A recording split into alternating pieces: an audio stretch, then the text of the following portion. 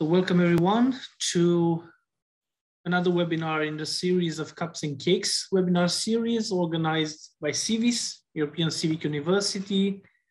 Today on the topic of multidisciplinary approach for next generation colorectal cancer management, which is held today by our colleague from the University of Bucharest, Bianca Gălățeanu. I will just present her today very briefly, and then I will give her the word for this webinar. She is a lecturer and a scientific researcher at the University of Bucharest in the Faculty of Biology, Department of Biochemistry and Molecular Biology. And her main research interests are in the area of cancer management and developing modern tools for improving cancer patients' long-term management, but also other topics related to this research area.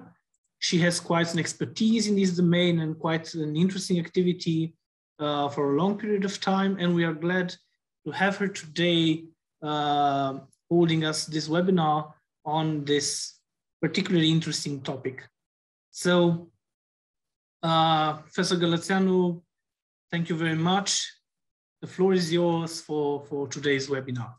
Thank you. Thank you very much for this nice introduction.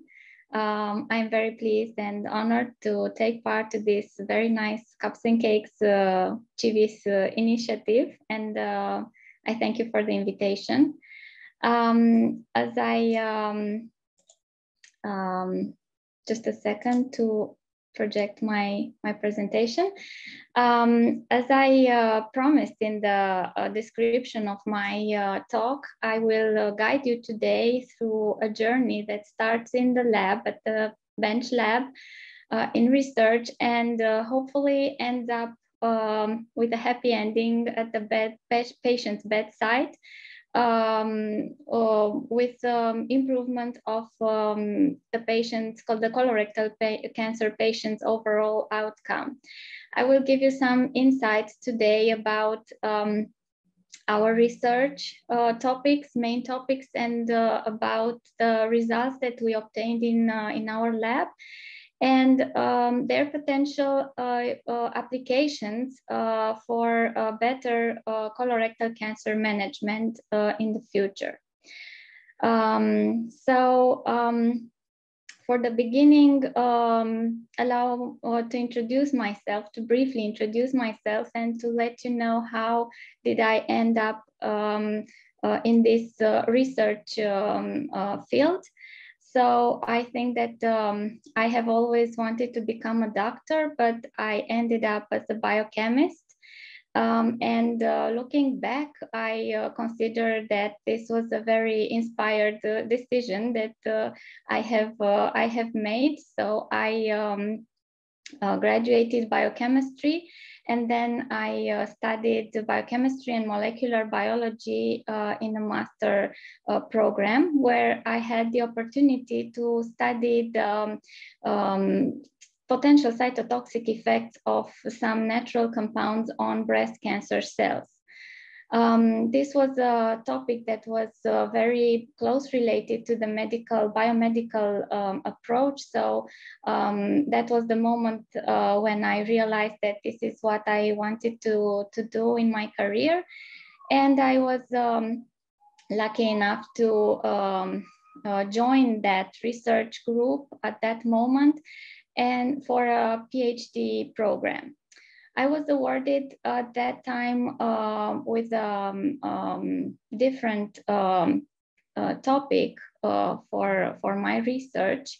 During my PhD, it was not quite related to cancer research, but it was in the field of biomedical research. So I, during my PhD, I developed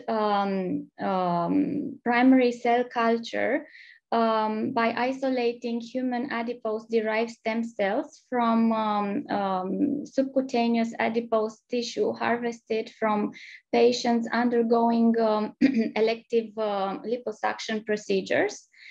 Then I characterized these primary cell cultures in terms of expression of specific mesenchymal stem cells markers. And then I also characterized their potential to differentiate towards adipogenic, chondrogenic, and osteogenic lineages. In order to investigate their potential use in tissue engineering and regenerative medicine applications. This study was part of a big project that we were undergoing in our department, in the Department of Biochemistry and Molecular Biology, where I did my PhD. And this project was led by Professor Marieta Costache, who was after that my mentor.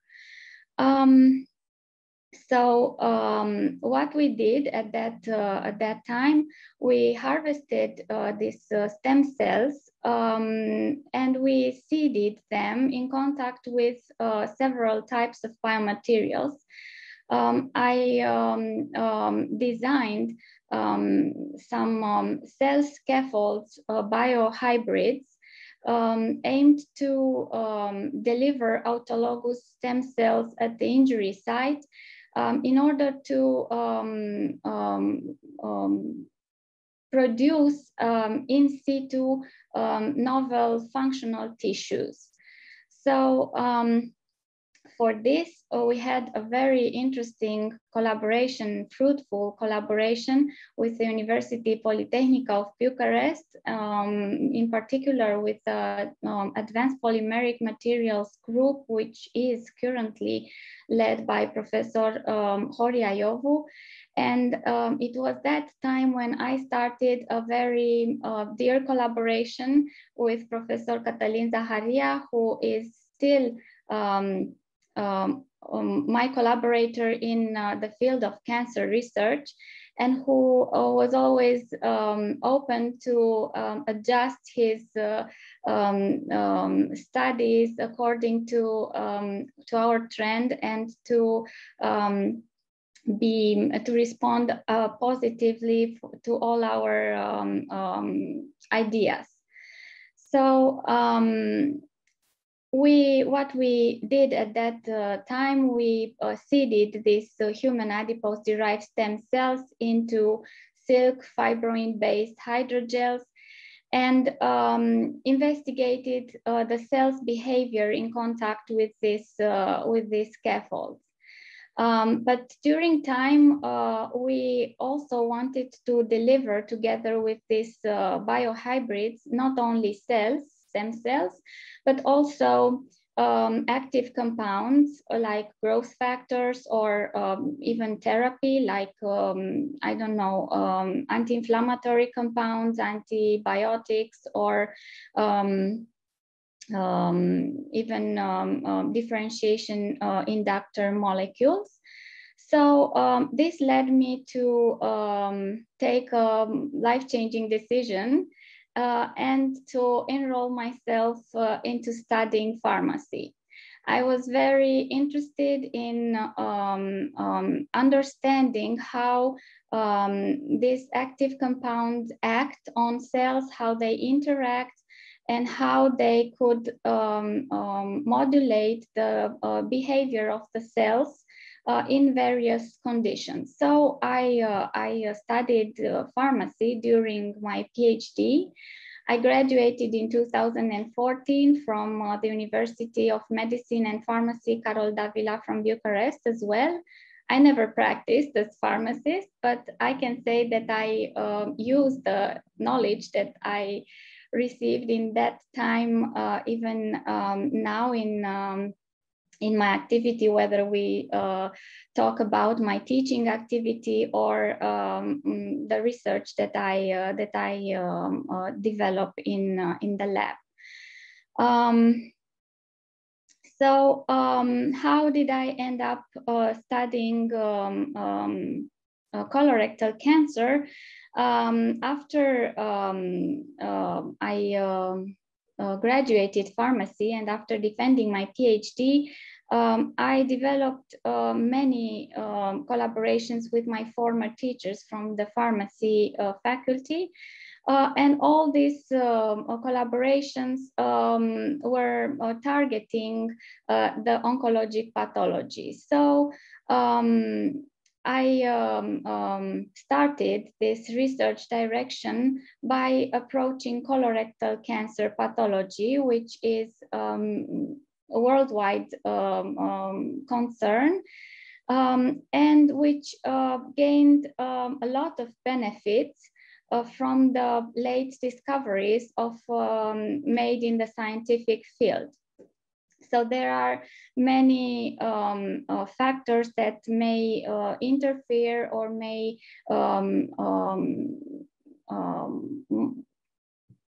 interfere with this pathology.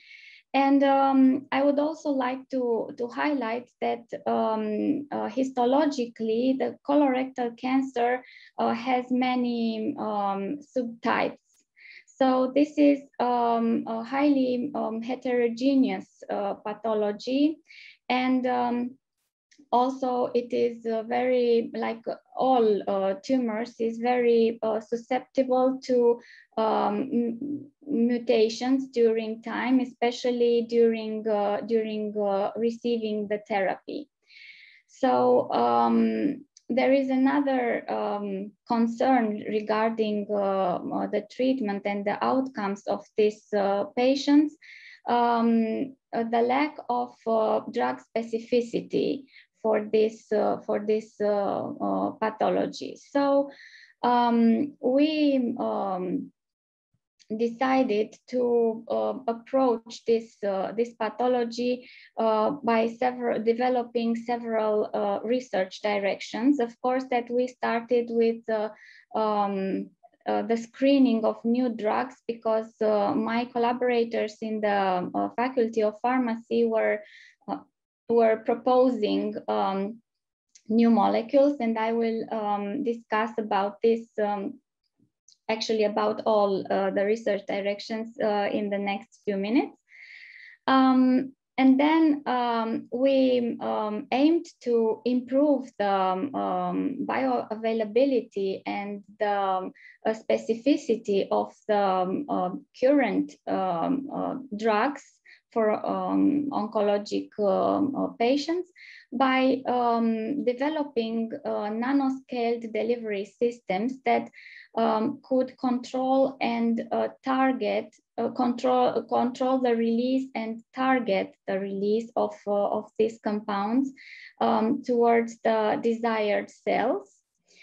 Then the third research direction that we develop is the disease modeling, because we identified the necessity of simulating in vivo-like environment in order to obtain relevant results in the first two research directions that I have already presented. And the last research direction that I will discuss about today is the development of liquid biopsy approach, which is the research direction that has the most prominent impact on patients' outcome. And I will discuss this when the time will come for this topic. So starting with the first one, I had the opportunity to work with colleagues from the pharmaceutic chemistry department in the Faculty of Pharmacy, where Professor Diana Nuță develops, designs and also synthesizes some active compounds based on their chemical properties. I had the opportunity to test several series of compounds The ones that attracted much attention were the benzanilides. I presented here only for an example some of our results. This is the spectra that we obtained for the analysis of one compound that we found to have a very interesting biological activity on colorectal cancer cells. And also I presented here cell viability screening, which was performed using a fluorescence microscopy approach. We did the live dead staining. So we double stained the cells for highlighting the living and the dead cells within the cultures that were treated with our compounds. On the other hand, we also performed a cell viability test, which was a quantitative test. It's called the MTT assay. This particular assay is widely used to determine the inhibitory 50 dose, which is usually used as working dose for the compounds that are selected to be further investigated. Next, I would like to highlight other two collaborations, one with Professor Valentina Uivaros, who is the chief of the Inorganic Chemistry Department in the Faculty of Pharmacy, and who develops very interesting chromium complexes with flavones with high potential to be used for as adjuvant in cancer therapy, and also a collaboration with Professor Carolina Negrei, who is a professor in the toxicology department in the Faculty of Pharmacy, who actually initiated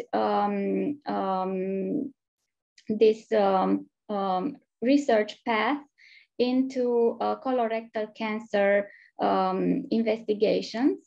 She proposed for the beginning a study for the screening of some active compound cytotoxicity on colon normal and tumor colon cancer cells.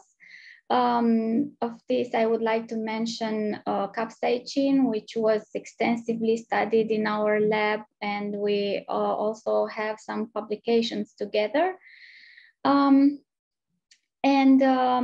From this point on, together with Professor Cătălin Zaharia, we developed some nanoscale delivery systems to target and to release in a controlled manner antineoplastic compounds, whether we talk about conventional chemotherapy or natural compounds like capsaicin or silymarin or other compounds. We also had the opportunity to study this subject within a few research grants that we received from National Founding Agency. We screened many types of polymeric nanoparticles, of which I selected for today's presentation a nanocarrier that was designed based on silk fibroin polymer. So first, I would like to highlight the advantages that this approach brings to patients, the potential advantages that this approach could bring to patients and to chemotherapy. First of all, these nanoparticles have a very good weight surface ratio, enabling the absorption or encapsulation of a significant amount of compounds,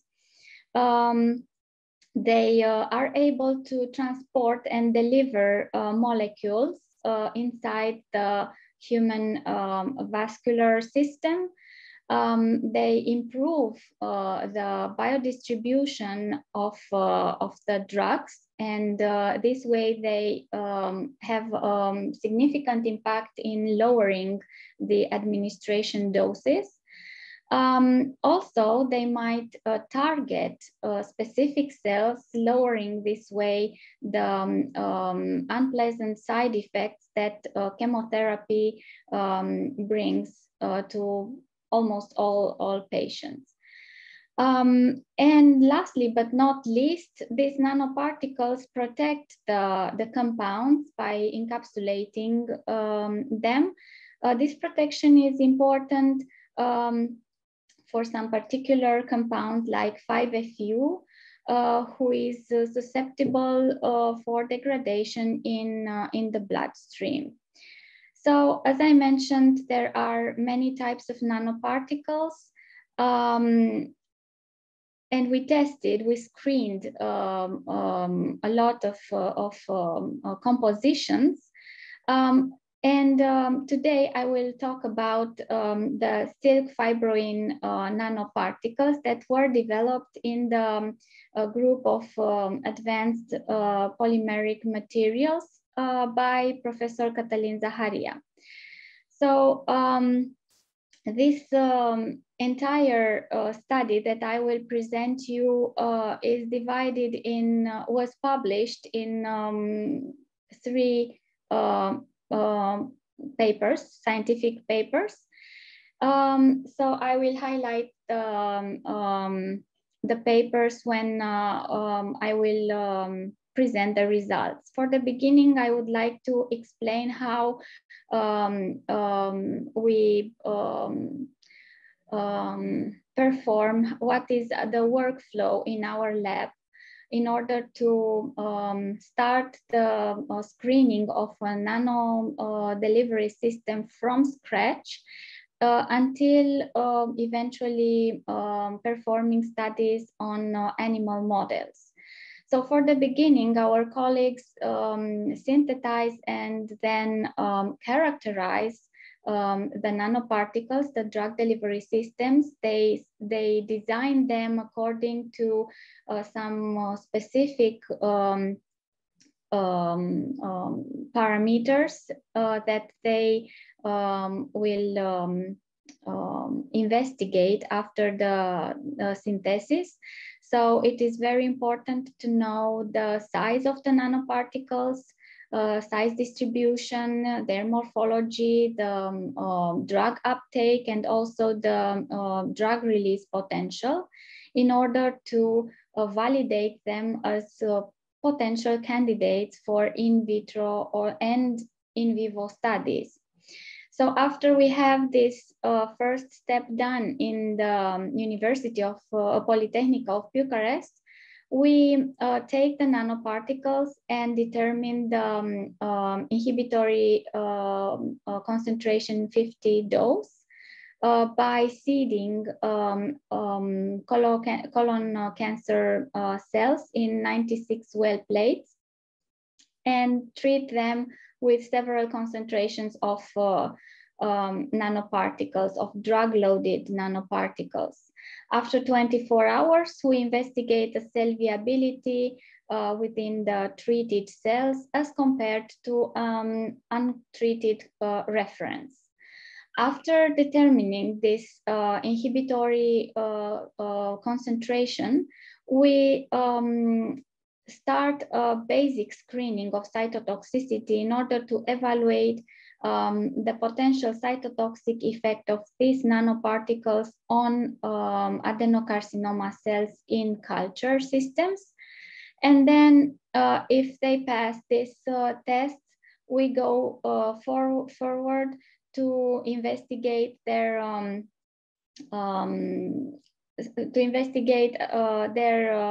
potential mechanism of action. So we do some advanced studies And in the end, we investigate their potential use in animal models, and as you will see in the next few slides, also in the contact with human blood. So regarding the first screening steps, we have published a paper in a Pharmacia journal in at the beginning of the last year, and we described there the way that we obtained the working dose and the viability of the cells. So for investigating the potential cytotoxic effect of the nanoparticles on human adenocarcinoma cells, we performed 2 assays which investigate the metabolic status of the cells. One is a quantitative assay and the other one is qualitative and imagistic, a fluorescence imagistic assay.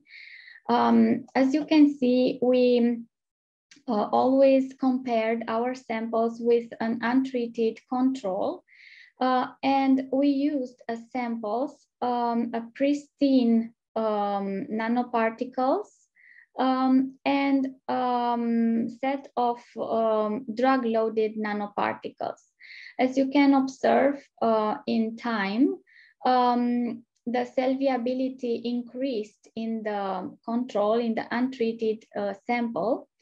However, this was not happening when we treated the cells with 5-FU loaded drug delivery systems. What is very interesting and was very important information for us, that the pristine nanoparticles did not exert cytotoxic effects on cells. So we did not want to observe cytotoxic effects induced by the nanoparticles themselves, but induced by the release of the drugs from the nanoparticles. So these quantitative results were confirmed by fluorescence microscopy assays. We have here a staining for the cell's nuclei with the DAPI, it's a blue fluorescence, and the red fluorescence is the mitotracker staining for mitochondrial activity.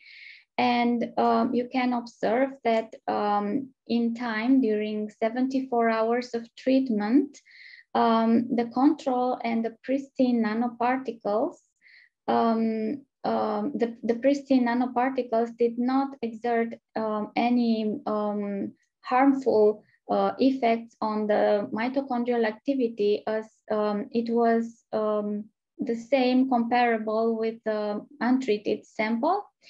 Whereas the 5-FU loaded nanoparticles decreased the red signal, the red fluorescent signal for the mitochondrial activity from the very beginning of our study, from 24 hours.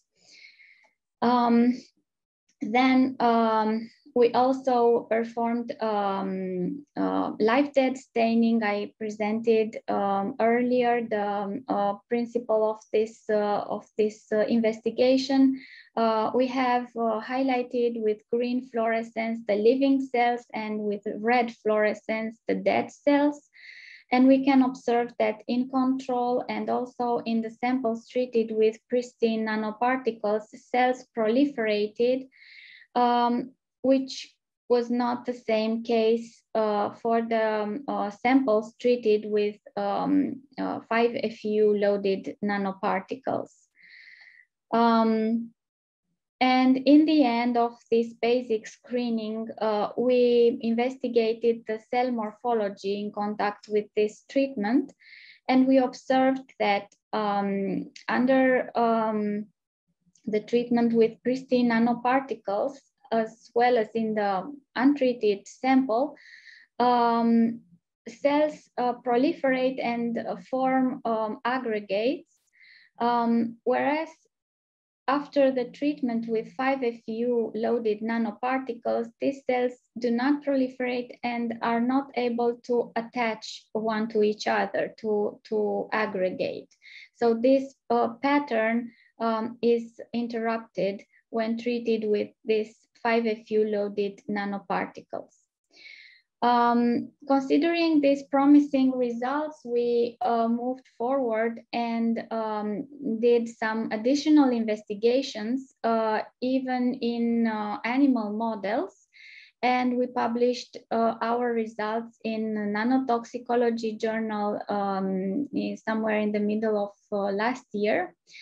What we did in vitro in our cell culture facility, we investigated the apoptotic potential of these nanoparticles by using flow cytometry as the main technique. We used two different assays in order to confirm our results. First of all, we did the staining for annexin and propidium iodine, and then we investigated the expression of caspase 3 and 7. Next, we investigated the DNA fragmentation under the treatment with pristine unloaded nanoparticles and with 5-FU loaded nanoparticles. And we observed that using the COMET assay technique, after 72 hours of treatment with 5-FU loaded nanoparticles, our cells displayed highly fragmented DNA. Moving to the in vivo studies, which were performed together with very dear collaborator of ours, Professor Anca Hermenan from the Vasile Goldiș University from Arad. We observed that this approach, encapsulating 5-FU in silk fibroin nanoparticles, could significantly decrease mucositis. So we all know that patients receiving 5-FU for colorectal cancer or even for other cancers are highly affected by the severe symptoms that mucositis might present in these patients. So we encapsulated 5-FU inside these nanoparticles to protect the gastrointestinal tract of the harmful and cytotoxic effects of this drug, and to targeted release this drug in colon. So we have here two panels of images obtained after histological staining of the jejun and colon tissues. And we can observe that when we use 5-FU as treatment in mice, we obtain images very similar to those obtained after the treatment with silk fibroin nanoparticles loaded with the drug.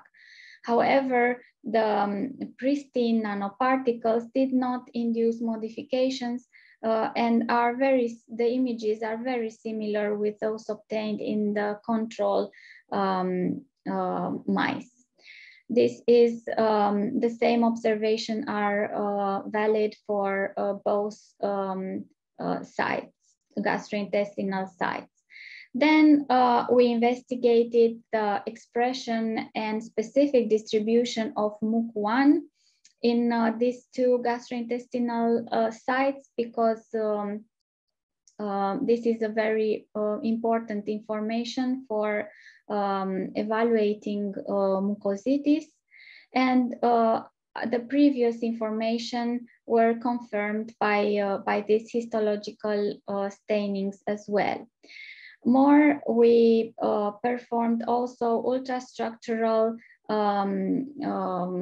investigations in order to better understand what is happening in the gastrointestinal tract of the mice that receive 5-FU and silk fibrin nanoparticles loaded with 5-FU.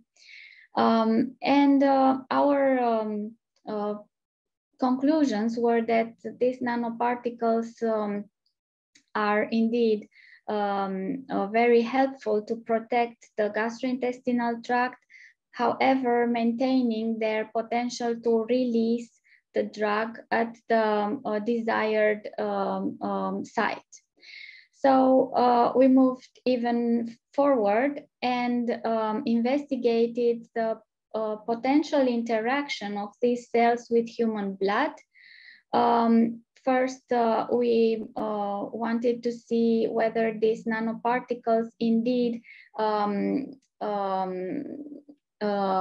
able to enter the cells, and we stained them with a fluorescent dye and then performed flow cytometry assays in order to investigate the level of fluorescence inside the cells. And after that, we exposed human blood. So we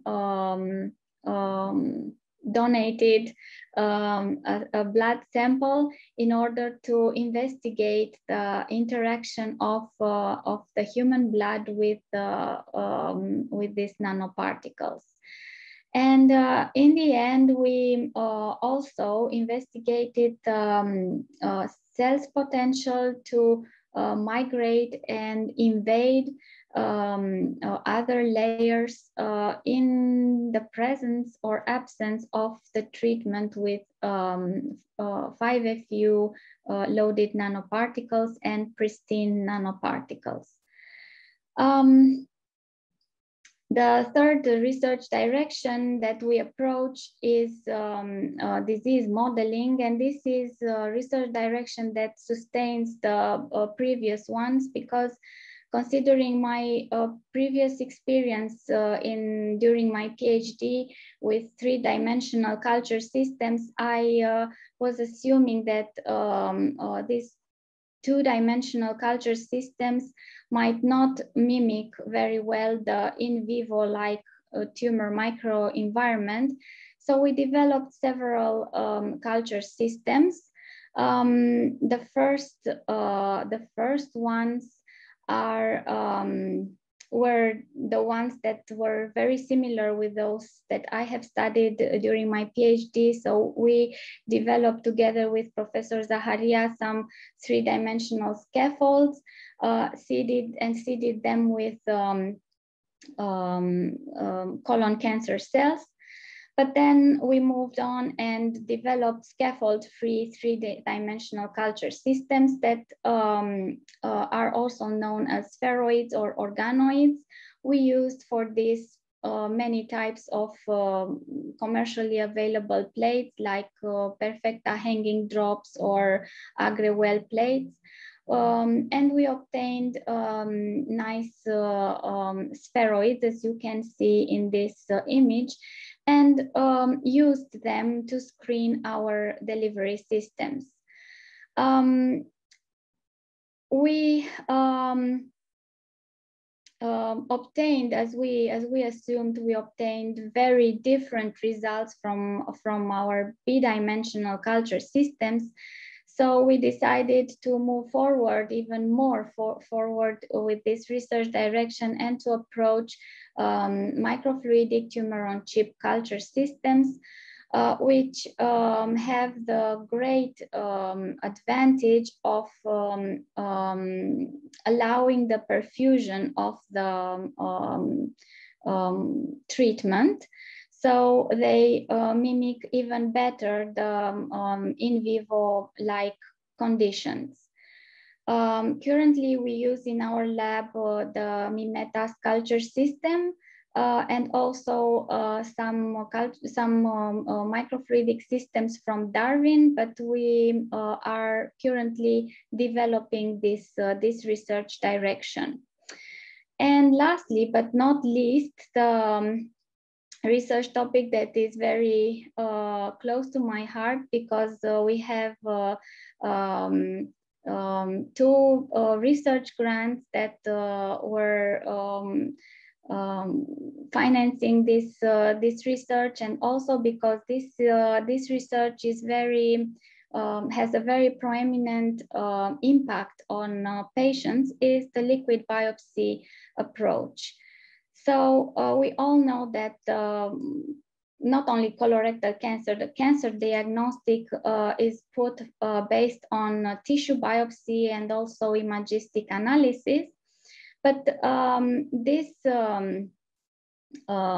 investigations are made only at the diagnosis time point. So they are one in a lifetime analysis. So when a patient finds out that he might have colorectal cancer, or if he has a confirmation for this pathology after colonoscopy, for example, the patient undergoes surgery, because surgery is the main curative approach for this pathology. And the tumor that is extracted from patient is then analyzed and characterized in the lab.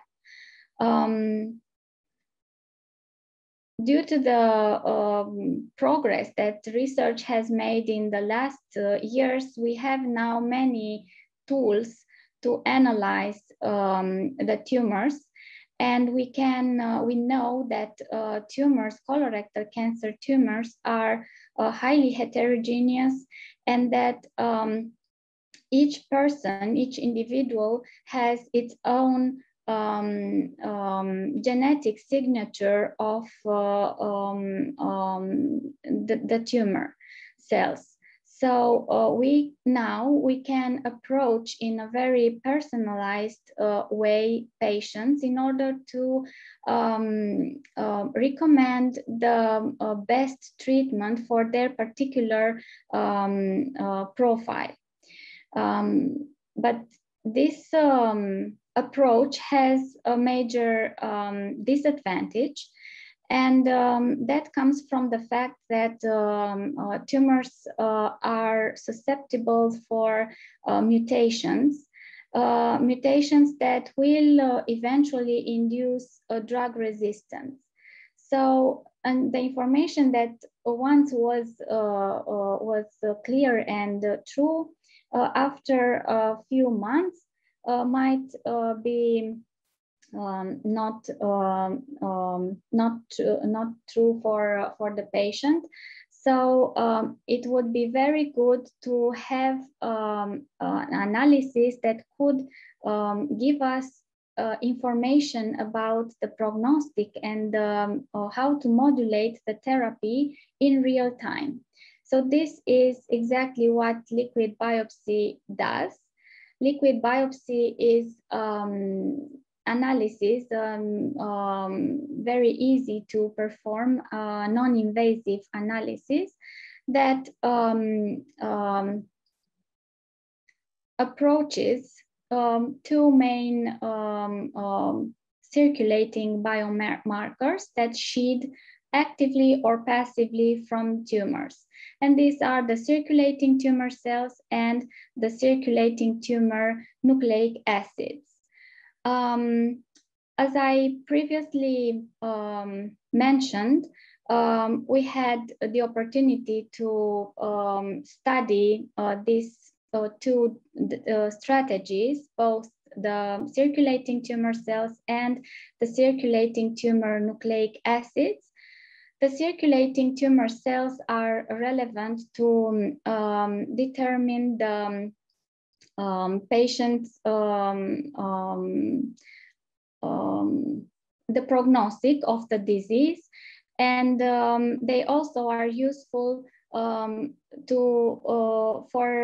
primary cell cultures, because we can culture these isolated cells and extract the material, the genetic material, or to use them for other studies. Regarding the circulating tumor nucleic acids, they are very useful to determine the genetic makeup of the patient's tumor, in order to determine the particular genotype of the patient and his susceptibility to respond or not to some targeted therapy which is available for colorectal cancer pathology. We developed these studies within the University of Bucharest together with oncologic diagnosis lab in Bucharest with Oncoteam Diagnostic. And also with the great support of a team of physicians, Opteam. They are surgeons specialized in oncologic surgery, and they are willing to support and to fight together with their patients to cure this pathology. They call themselves a team with a dream, and we are very happy to be able to support their dream with our research. So regarding the circulating tumor cells, we developed the flow cytometry protocol to detect these very rare cells in the human blood. We can detect them based on the expression of EpCAM, pan-cytokeratin, and MUC1. Then we also developed a protocol to enrich these samples for a better isolation and count of the cells. We performed a positive selection strategy. We adopted a positive selection strategy and also a negative selection strategy based on CD45 cells depletion. And the last one turned out to be the one that was very useful for our experiment.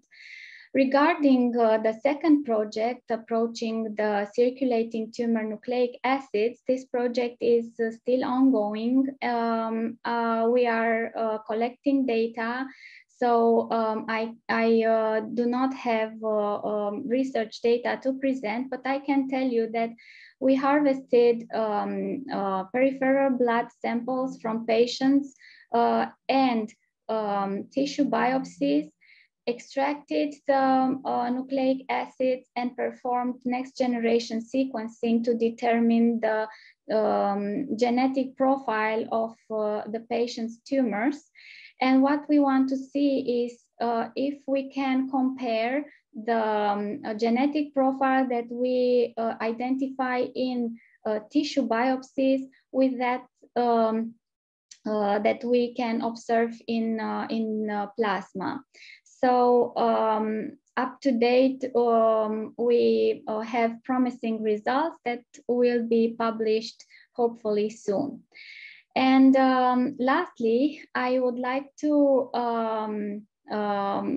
present project, a very dear project of mine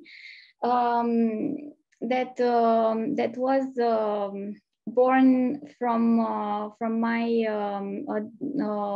desire in connecting people from several types of, from several fields of research in order to obtain the best outcomes for cancer patients.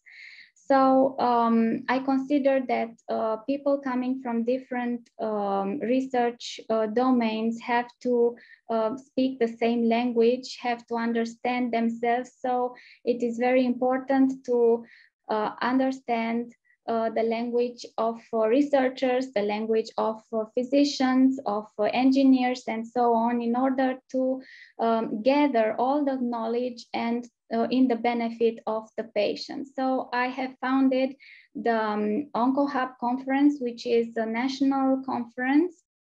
It has its first edition in October last year.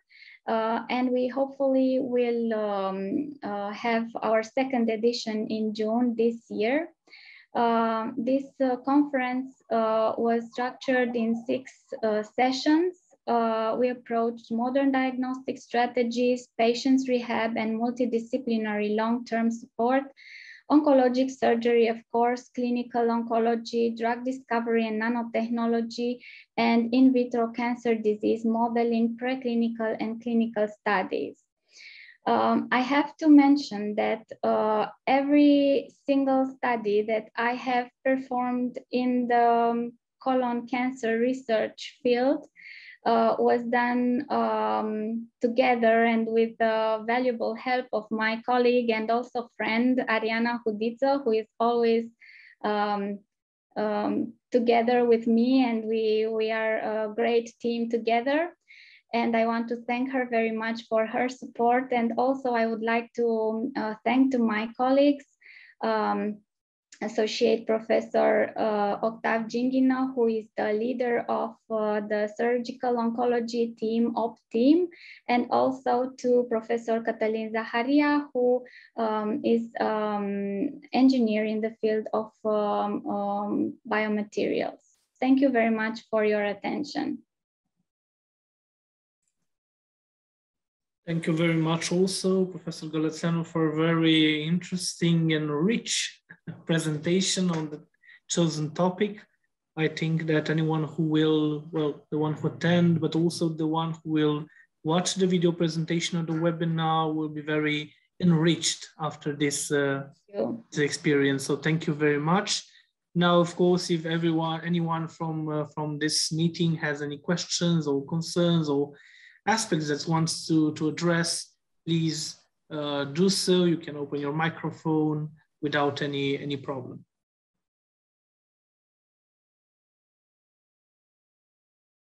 So while waiting the questions, I would like to add that I gladly accepted this invitation because I wanted to share my knowledge and also to increase the visibility of our research and to express my interest in developing new collaborations. So if anyone in the audience would be interested in approaching this subject, I would be very happy to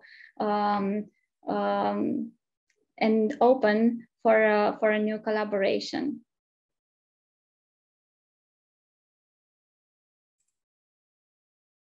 Thank you very much. Well, of course, if there will be no other questions or aspects to be mentioned, we would like to just thank you again for this presentation and for hosting this webinar, because actually you were the host of it, since taking a rich time of offering us valuable information. And we wish also a lot of success on the further research aspects. And we are assured that you will offer us valuable research outputs in the near future. Thank you, and thank you for this opportunity. And I would like also to thank Professor Carmen Chifiriuc, who proposed me for this webinar and for hosting this very interesting talk. Thank you very much, everyone. And we will wait for the other webinars in the Cups and Cakes series. Have a nice day and be fruitful in everything you do. Goodbye. Goodbye. Have a nice day.